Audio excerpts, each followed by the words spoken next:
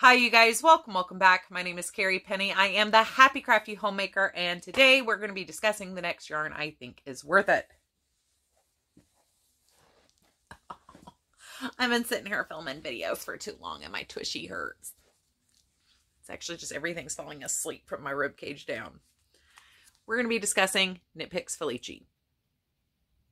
So this is a fingering weight yarn. It is sold in 50-gram balls, and they are 218 yards. They are a size 1 yarn, but there is a worsted weight version of this, and that is also worth it. I do not have any currently at the moment. Well, I do, but it's undyed and it's in the other room. It's with my dyeing supplies. But this is great for socks. It is 75% superwash merino, 25% nylon, machine wash cold, tumble dry low. I generally don't tumble dry my socks, but I don't freak out if they end up in the dryer.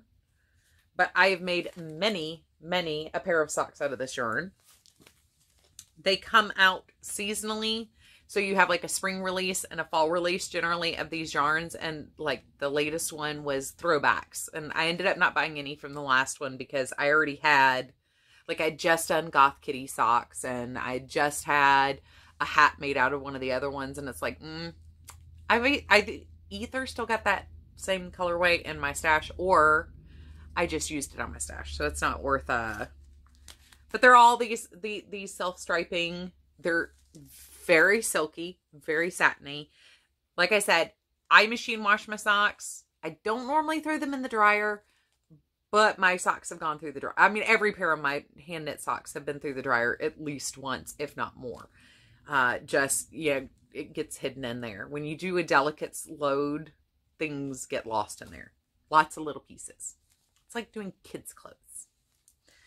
But you have a nice assortment of colors. This is Thunderstruck, or as I think of it as the Denver Broncos, Hamburger, Rugby Player, Summer Camp, Side Pony, whoops, totally just bounced it off my hand, Raspberry Beret. I've got an entire cube up there of Felici yarn. These are just some of the singles that were hanging out. I also have Animal Crackers sitting over there, which was a colorway from last spring.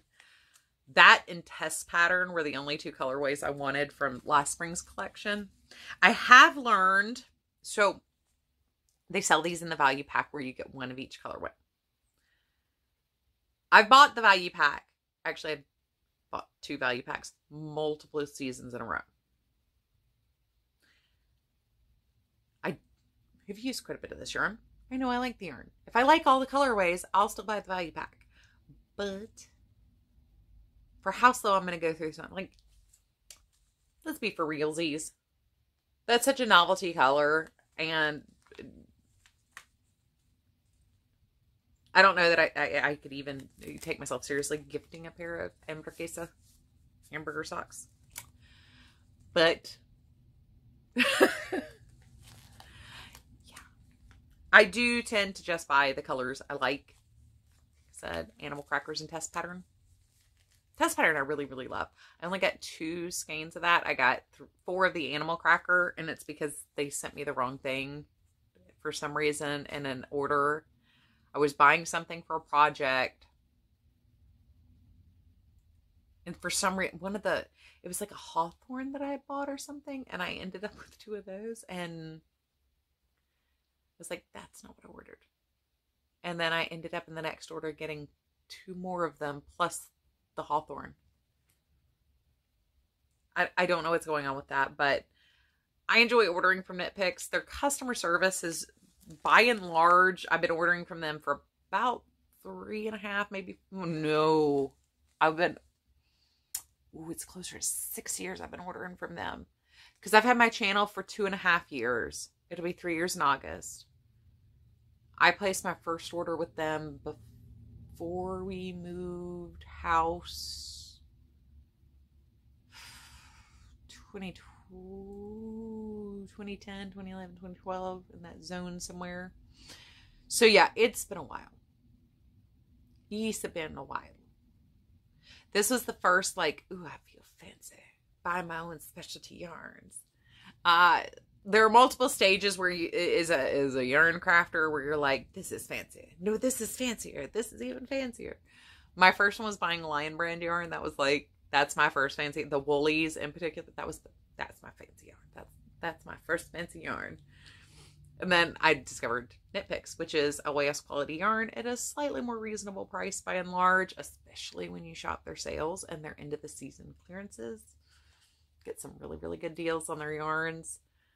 These are, by the way, $6.99 a ball. They're fantastic. It makes great hats. The drape on cowls out of this is beautiful. If you like self-striping yarn, which these are, I really can't say enough good things about it. You can see how smooth the yarn itself is. It's a very, very soft merino. It's very easy to wear around your décolletage area, your sensitive parts. So, I mean, it makes great cowls, shawls, scarves. I've used it as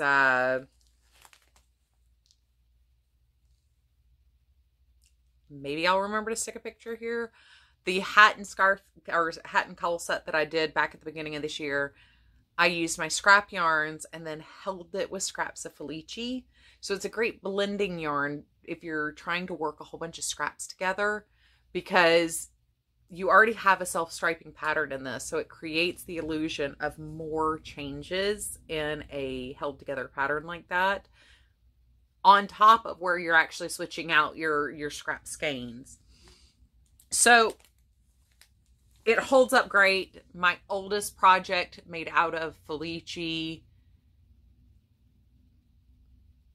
I was married in 2004. It's probably a pair of socks from like 2007, 2008. And they've been worn pretty hard. I haven't asked my mom if she actually wears the green socks I made her, but that is Felici as well. Yeah, gosh, I've been ordering from them for a long time. I don't know that I ordered that myself. That might have also been a gift. My first Malbrigo was also a gift, and I used to be a member of a lot of swap groups. So when I was learning how to knit, it was actually kind of nice because I was able to try a whole bunch of stuff and then move forward. I just love that summer camp color. I don't know what it makes me think of, but it reminds me of a movie poster, and I can't. It's not Endless Summer, but it's something like that where you would see it on a graphic tee, and I can never quite put my finger on it. But yeah, it comes in a nice array of colors. Every season you have nice variety. You have a lot to play with. And if you go to their stroll section, a lot of times you can find some form of a coordinate if you want to do matching heels toe, or coordinating heel toe cuff or something like that. It's soft. It holds up well. It machine washes just fine. Like I said, I've put my socks through the dryer a couple of times. No pilling, no noticeable wear. I have not had to darn any of these, but I probably haven't worn any one pair of hand knit socks more than 50 times.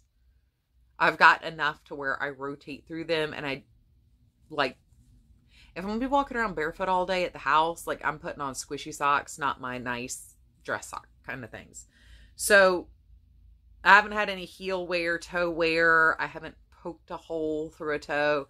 I have partridge heels, another weird gussety turn heel, afterthought heel, peasant heel. I've made fingerless gloves out of this before, and that turned out really, really nice. So it holds up really well. It comes in very vibrant colors. It is self-striping, which is really, really nice if you just want to zhuzh something up a little bit without work. It's one of the reasons why I love cake yarns. You don't have to do the work. It already stripes. It's already there. And at $6.99, I mean, for 100 grams, that, you know, is $14. That's still less than an LYS price hank of sock yarn. I mean, if I go to my LYS or visit an LYS, I'm looking at paying anything from $22 to $32 for a hank, a 100-gram hank. So I find the price to be really reasonable. And I thought it was about time we threw something a little bit different in this series. I keep getting asked how I feel about knit picks because apparently I don't talk about them a lot. I spend a lot of time talking about Premier and Lion Brand, but it is true. I don't talk a lot about how I feel about knit picks products overall. So I figure Felici is a really good way to just kind of step into that. It does crochet nicely too. So if you're not a knitter or interested in making socks or anything like that, it does crochet nicely.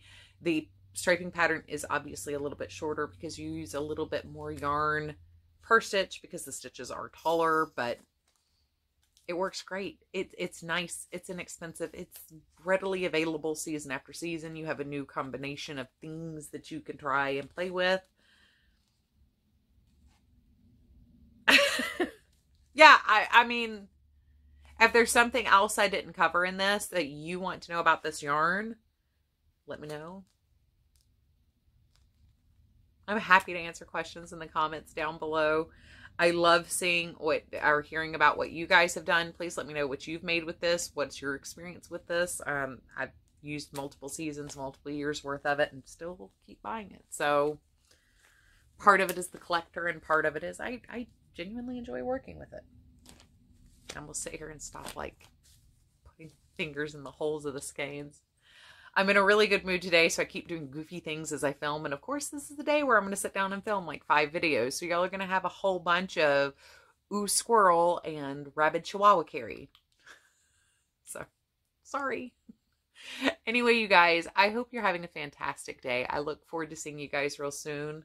I love you guys.